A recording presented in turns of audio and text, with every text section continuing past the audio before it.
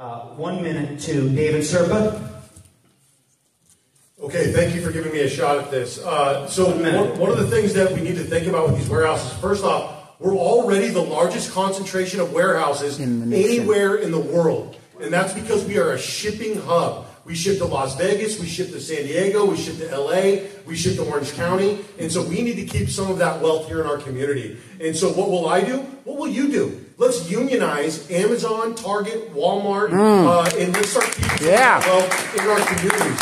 I already talked to the Teamsters about this last week. Let's partner with the Teamsters and let's teach our children a trade while they're in high school. So we're launching young union members into the world that can afford to launch, afford to buy a house, afford to start a family, and afford to buy groceries. Okay, great. Let me make sure I'm getting all the names here right. Hold on one second. Ron Edwards, what would you do about the issue of warehouse saturation, quality of life, and air quality?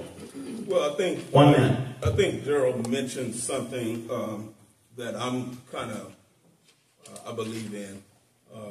The people here, the citizens, they only have so much education. So you have to look at the demographic that you have. You can't apply for a job if you don't have the qualifications and skills. So those jobs are here. You can make good money in warehousing jobs. I work warehousing jobs. I work 7 days a week, 12-hour days. Me and my wife, like I say, 40 years married. I have rental property. But it's some things we have to do, and society is going to have to do a course correction. One of the things is, I tell people, and this is my prescription, Dr. Ron Edwards, go to work, get married, stay married, raise your own kids. Yes. Say it again. Go to work. Pull your pants up and go to work. Get married. Amen. I got Stay you. married. I got it. Thank you. Thank you. We've got. Here's the next question. Water infrastructure, energy infrastructure, healthcare infrastructure on your dollar, and then we sell it off to private enterprise. Yep. And then when private enterprise doesn't run it right, doesn't run our energy sector right, doesn't run our water right, we bail them out. Right. And I'm tired of bailing out companies like PG&E who have 85 manslaughter charges in the last 10 years when nuclear energy is the future. So I would love to invest in nuclear energy. For a fraction of what we sent to Ukraine in the initial aid package, we could have lined our coast and desalination plants, invested in nuclear energy, and powered this shining city far into the future. Because if we're going to be a shining city on the hill, we've got to have the lights on, and we've got to have the water in the taps. Yeah. Amen. Same question to Ron Edwards. We got one more round, then we're going to open this up to a few questions from the audience. And we're on time. We'll wrap up at 8 p.m. I got you. So, Ron Edwards, the condition of our roads, bridges, and infrastructure. This is a state and federal question. Need improvement. This also should be a local question. Anyway, if elected, what are your solutions to improve our aging infrastructure? And let me also say, just so you don't think, none of these questions I came up with, you all have no opinion where I stand. These are just questions that came in from the public, and these are the ones that got the most votes. Amen? Amen. Okay. Well, I'll start with energy and utilities. Energy. All of our problems stem from energy. The United States of America has more than enough energy. We have a surplus of energy. We can sell energy like crazy and have money to give everybody. Number two, our energy is the cleanest energy in the world. Cleaner than China, cleaner than Russia, name a place. It's the cleanest. Our technology is the best. Our people are the best. We're the hardest working people in the world. Reward us. Reward us. Reward us. Government, get out of our way and let us outwork the guy. I never saw my grandfather with his pants hanging on the ground. I never saw my father with his pants hanging on the ground. My son never saw me. My son graduated a straight A student, calculus 2, physics 2. We got to get back to work. Thank you, Ron. Thank you. Love it. This is a school board question. We're almost wrapping up to open up to the public. What we do here in this country is we develop water infrastructure, energy infrastructure, healthcare infrastructure on your dollar, and then we sell it off to private enterprise. Yep.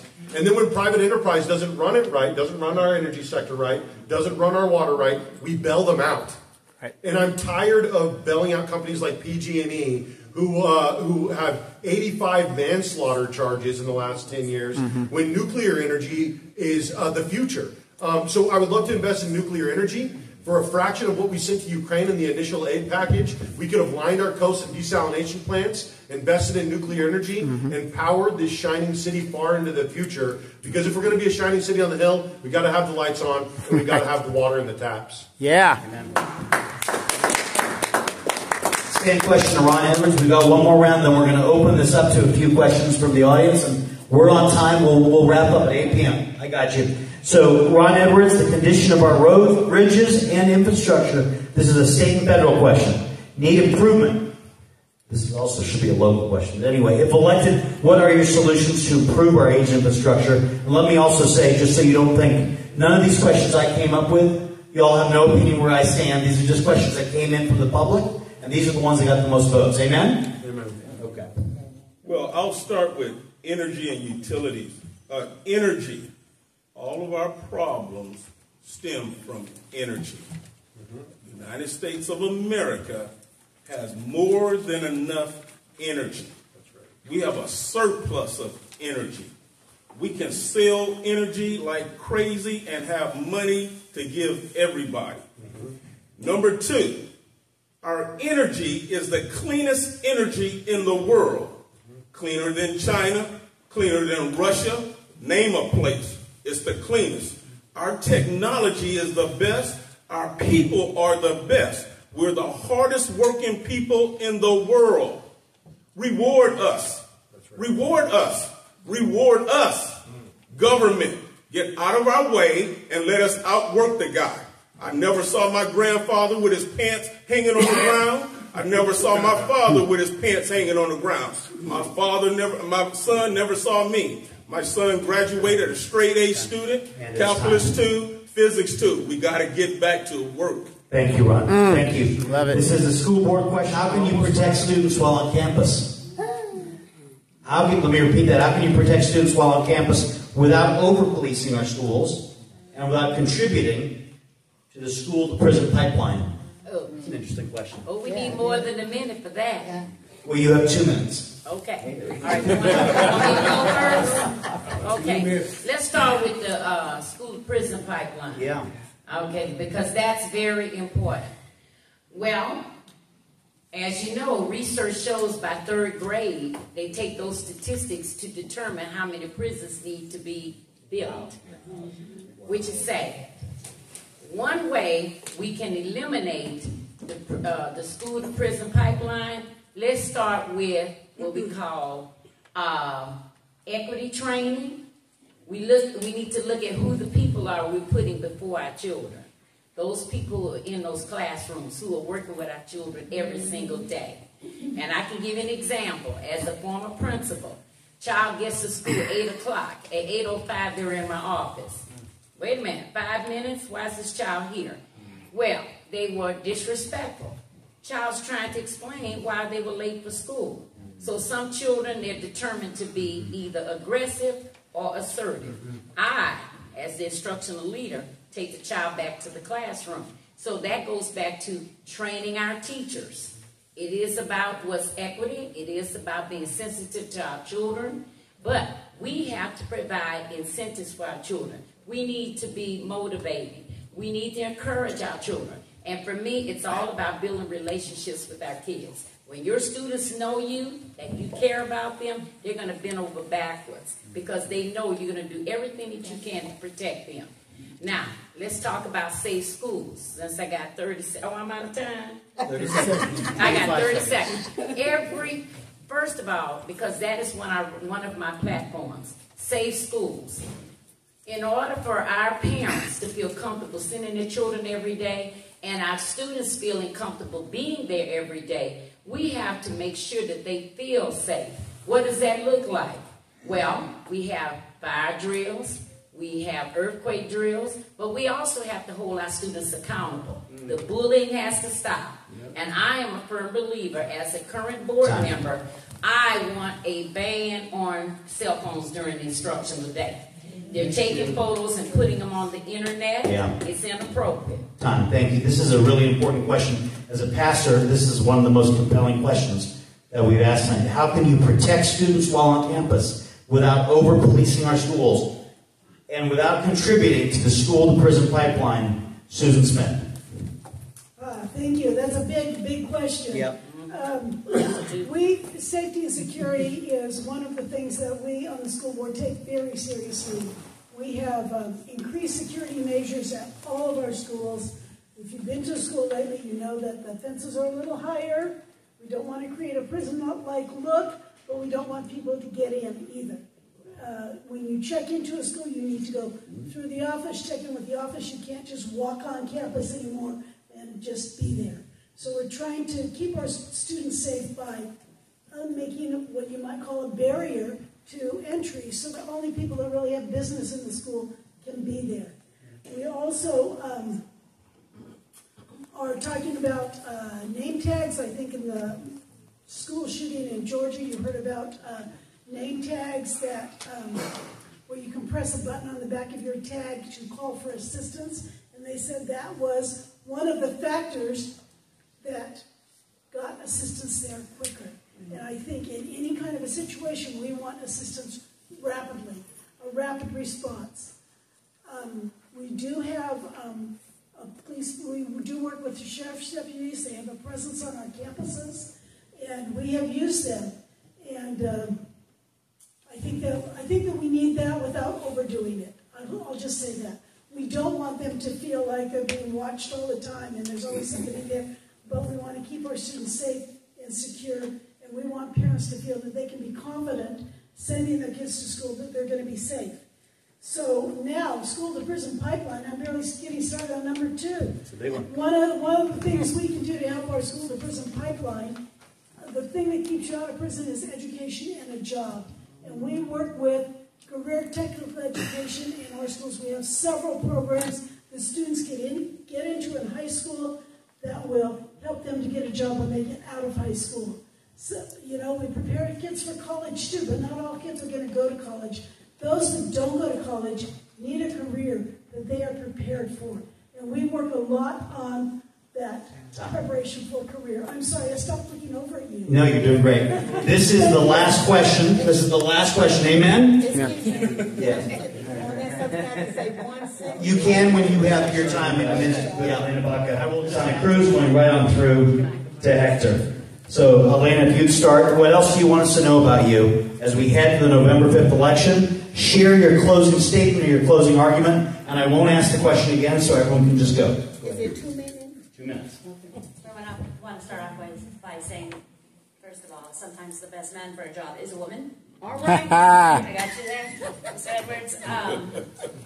I guess I wanted to also say that I also am a parent and grandparent. My children went through these schools. I've lived in Myrna Valley since 1990.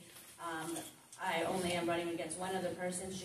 This month is her first year anniversary, so she's new to our city. I've been in the chamber of the city council for at least the last 10 years. I also watch the city council, the planning commission, the college board. I listen to the headphones, the other meetings, and the supervisors sometimes. I'm very invested. I'm engaged in government. I enjoy what I'm doing. It's been both an honor and a pleasure to serve you the last 2 years. And I'm knocking on doors and I'm asking that if I've done a good job, re-elect me. I also want to say that I currently represent the city in the school joint task force at the Western Riverside Council of Governments, and also the Library Commission, the Environmental Historical Preservation Commission, and those are all my assignments as the council member. And I also want to share my endorsements. I was recently endorsed by the Democratic Party, by the Riverside Sheriff's Association, CAL FIRE, the Council of Labor, the Carpenters. I am supported by my colleagues, both Councilmember Ed Delgado and Mayor Pro Tem Shaylinda Bernard. I'm also endorsed by our assembly members, Jose Medina and Sabrina Cervantes. Jose is, of course, retired, as well as our supervisor, Extra Gutierrez. I'm also endorsed by Latinas Lead and the Honor, who are supporters of LGBTQIA+ community. So I have nearly all the endorsements because I've been doing the work, and I honestly, it's just been my honor to serve you. So yeah, that'll be it.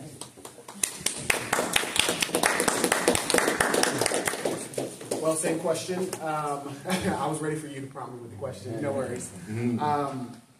I'm running for City Council here in District 3 because I care a lot about Moreno Valley. I care a lot about the city that I was grown up in, that has shaped me. This is the city where my mother lives, my grandmother, my nephews go to school. I care a lot about Moreno Valley, and I care a lot about District 3. Again, I've spent the last 10 years, the better part of 10 years, across each level of government, making sure that I had the credibility and the confidence to strongly step into city government and lead our city in the next 5 to 10 years. We need leadership that has strong vision and bold planning. One thing that you wouldn't know, that was your question, the last time Moreno Valley, the first time actually Moreno Valley elected a black man to council was in 1994. I would be the second black man elected to this city in our city's history. Moreno Valley is the fastest growing city in the Inland Empire, and it has the largest black population in the Inland Empire. Representation does matter. It mattered to me when I was a little boy, and it matters to the little boys out there as well. So I'm running for City Council District 3, again, the only candidate that made the time to show up tonight, and I look forward to answering your other questions after this, because again, I care. I care about our city, and I'm at a point in my life where I feel like, again, working across every level of government, I'm ready and confident to step into city leadership and hopefully lead our city into a prosperous 5 to 10 next years. Thank you. I appreciate it. Your closing statement. Amen. Your closing statement. I want to say I'm a planning commissioner. I'm a humble person. I work 2 jobs. I work at Stater Brothers and I work at Lowe's. I know what people are going through. As my job as mayor will be to keep everybody in this room safe. Make sure you have a chance to live your American dream in this city. I know for the past 30 years I've gone to council meetings. I presented ideas. I advocated ideas. 26 of them been adopted. I go to councils throughout this county presenting ideas because I care about the people in our community. Because it only doesn't affect, it affects everybody. And the thing about me that you may not know, people say, how in the world you do all this and you're a planning commissioner? Because I care. I make it my business because I listen to people who come through my lines, self-checkout, bagging groceries, what's on their mind. They tell me anyway, but I don't want to hear it. They're like, hey, decisions. My granddaddy going to get killed by whatever. But the point is, I care about you guys in here. Like I said, I want to make sure that this generation, the next generation, will have opportunities that we can only dream of. Because it's not going to, I may not be here to see it, but they will. And that's something that I'll be proud of. To make sure that all of you, like I said, that you're safe. That's number one priority as a mayor, is to make sure that you're safe. And that's something I will promise that I will do. All right. David, sir, for your closing statement. Okay, thank you, everybody. So first off, my campaign slogan when we started this thing 20 months ago, we decided it was going to be, it must be love. Because why else would you do something like this? Hate is not going to do. So we're going to need to focus on love. We also have on every sign, it's not left versus right, it's time to unite. Now in 2018, I went through a mental and spiritual crisis, which led to a mental and spiritual breakthrough. And I checked myself into the VA in February of 2018. Because I believed that, when I found out that I was autistic, and I found out that I'm bipolar 2, and we get stressed out, and our mental health issues that are exacerbated by this culture, it's because if your hair is on fire, you should probably act like your hair is on fire. And there's a lot of us who are struggling mentally because our society is not conducive to mental well-being. So I focus on things that I feel like are common sense. Water, energy, defense, healthcare, education, Last night when we were at an event, a Democrat stood up in the front row and she said, "I just want to shake your hand. You sound like a Democrat." So I shook her hand. And then the next question, a man stood up in the back row with a Trump hat on, and he said, "I want to let you know that David Serpa is the hardest working candidate in Riverside County. He's knocking on doors. He's at every event." And I said, "You know what? That's a good night. If I could get a Democrat and a guy in a Trump hat to agree on something, I feel like we're doing something right." And so, you know, I too have been working 2 jobs. I've been driving Uber. There have been times that I've driven to a campaign stop, and I don't know how I'm going to get back. So I got to drive Uber to get gas, cash it out, and then to get and head back home. My grandpa passed away. My sister left the state. My good friend Rick is going to be leaving the state. My mom had a stroke yesterday. I can tell you, this has been one of the roughest 2 years of my life. Yeah. But like I said, I'm willing to die for it. So thank you guys. Amen. Amen. Ron Edwards, your closing statement. All right, guys, you got choices to make. It's between me and Corey Jackson. This California state is a beautiful state. We're going to lose our state. It's not going to be beautiful. It's going to be a hellhole. It's going to be like San Francisco. It's going to be like Oakland. It's going to be like parts of L.A. I lived in Watts, Compton, and L.A. We don't want it like that. Gavin Newsom and these Democrats took $320 billion from you. Number one, they didn't give you a receipt. Number two, they didn't give you no change. What they raised me at when I lived in Compton, LA, and Watts, go to the store, boy, give me a list, I go pick up something, they give me the money, I come back, I give them what they told me to go get, I give them their change, and I give them a receipt. Gavin Newsom hasn't given you a receipt, and he hasn't given you any change. We don't have a shortage of money in this country and in this California. We got a shortage of men that's able to judge. We got a shortage of men that fear God. We got a shortage of men that love truth.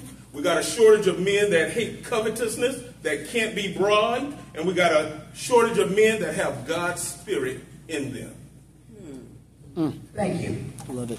Ruth Self-Williams, your closing statement. Yes. Your closing statement. Okay, thank you. All right. First of all, I have been here for 34 years. I was recruited to Moreno Valley in 1990 with 14 years of teaching experience. It was the fastest growing city in the country at the time. I came here and it was a culture shock for me. As far as minorities, I looked around, okay, the city has transitioned tremendously.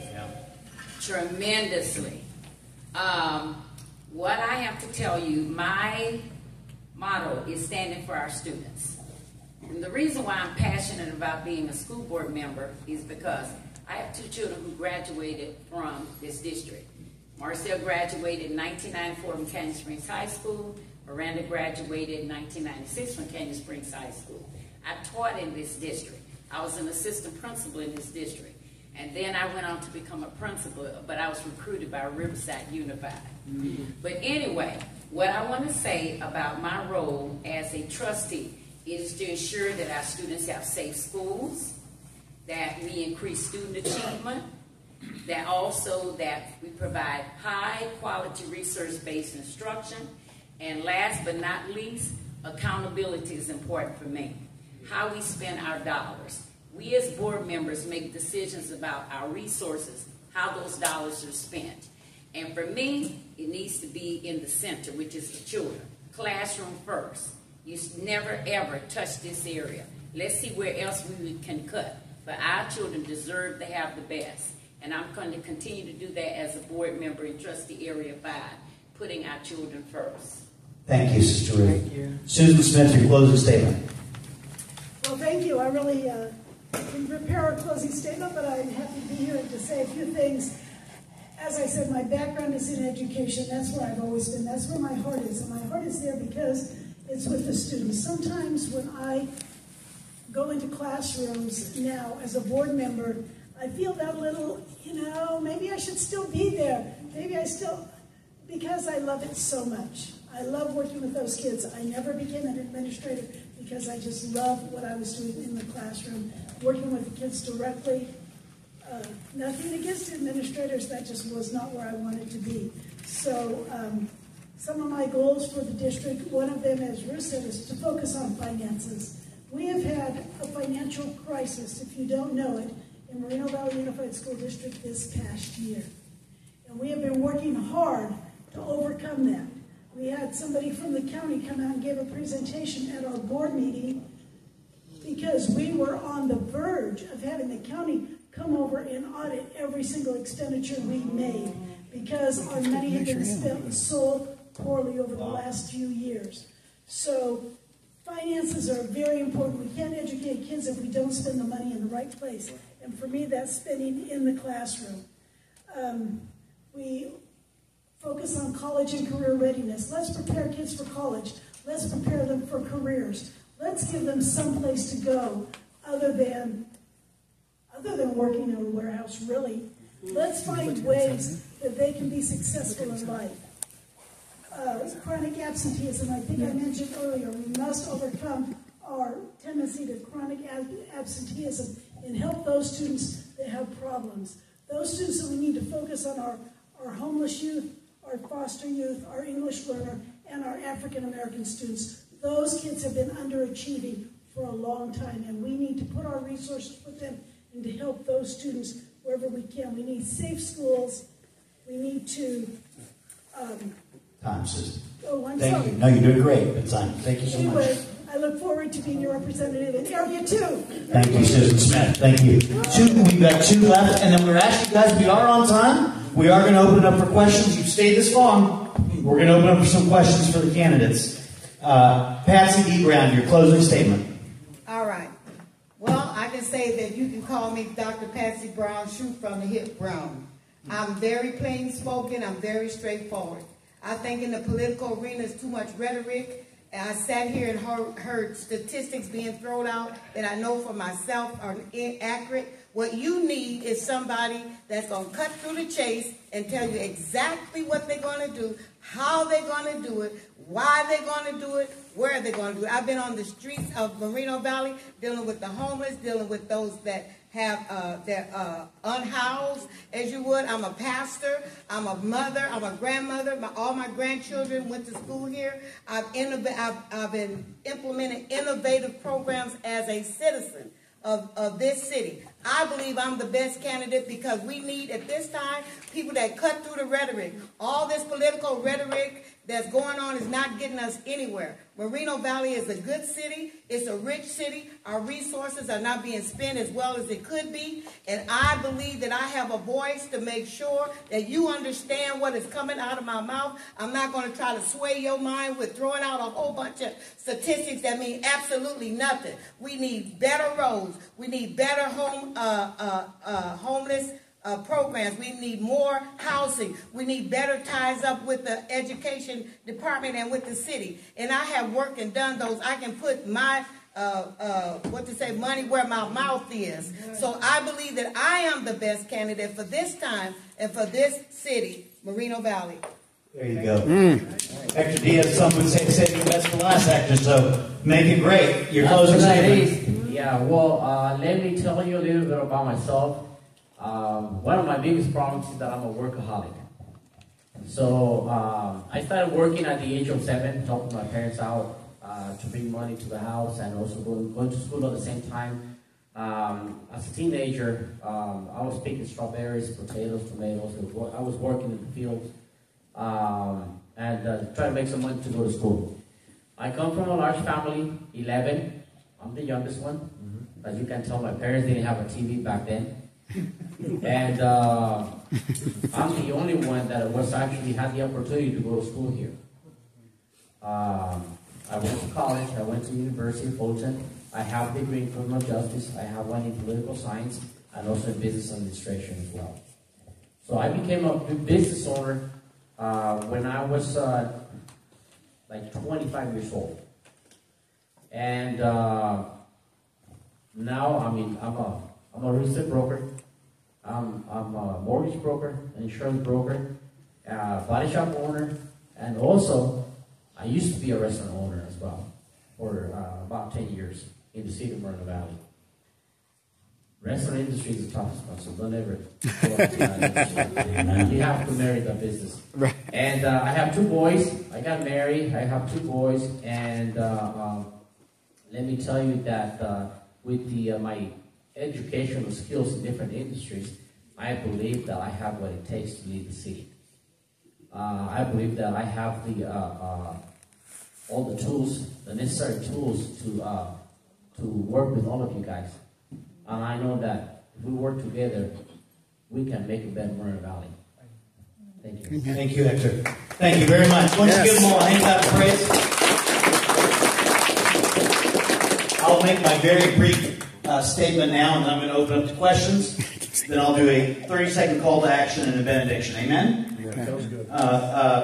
Donald Trump is not in the room tonight, right? No. Vice President Harris is not in the room tonight, right? It seems to me that these candidates, all of them across the spectrum, it seems that they care about what they're talking about. It seems that they're passionate. You heard, I think, one side say that they weren't necessarily justice warriors in particular or environmental justice in particular. You heard another side talk about being pro-union. And so I think that tonight is an opportunity at the local level here for us to take a look at what the candidates have to say and to take them at their word. That they mean what they say, that they care about the community, and for you to evaluate with yourself, your spirit, use your spirit of discernment, take a look at where they really stand, dig deep on your own, and I'll just do the call to action now. The call to action is to vote. Amen? The call to action is to vote, and not just your pocketbook, but vote your community, vote your heart, vote your spirit. Vote your God. Vote your conscience. Amen? So the call to action is to vote and really dig deep. Get past the words and find out where they really stand, each of them, and those whom you can get behind. And with that, before the benediction, we'll open this up to 4 questions. Who has questions tonight? Starting with you. Warehouses. One time. However, Moreno Valley was slated to have the largest warehouse development in the world, in the Inland Empire. 40+ million square feet of warehouse spaces, was a place called World Logistics, so forth and so on. That never happened. However, the logistics center is open. Well, hold on. However, the 40+ million square feet of warehouse was built in Riverside, from Hunter Park in North Riverside all the way to Ryder in Paris, and from Peacock by the airport all the way to Barton. That area is called Meridian. That's where the warehouses are. They're not mainly in Moreno Valley. So what you need to focus on, we need to focus on, is where is the packaged good logistic industry going? What is that going to be in the future? The jobs that are going to come there. Amazon states that it wants 500 million of its packages to be delivered to the home by drones. That's called the last mile. So if we don't alert our people to get on the 21st century job skills, we will lose those industries. We will lose those jobs. And what's the question? This is a great point. What's the question? Yeah. What can you do as government officials and leaders of education to prepare our youth in this city for the 21st century job economy? Yeah, that's good. Create a new job. Nobody was a supply chain technician, maintenance mechanic, automation mechanic. Those are all the different titles that they have. Nobody had ever been that before.